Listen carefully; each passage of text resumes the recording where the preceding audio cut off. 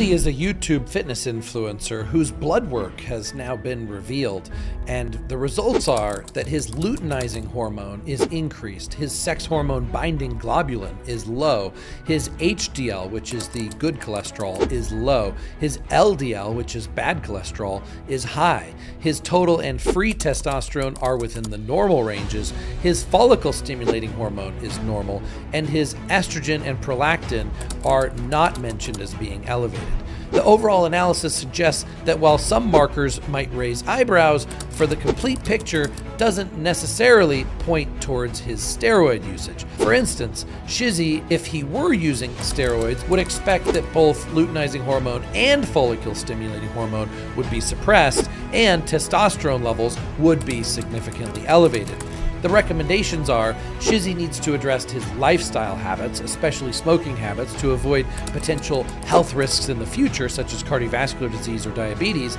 and he's been advised to reduce his calorie intake as consuming 6,000 calories per day may be excessive. Shizzy has also reportedly thrown out all of his tobacco products, including cigars, zins, and vapes, indicating that he is committed to improving his health.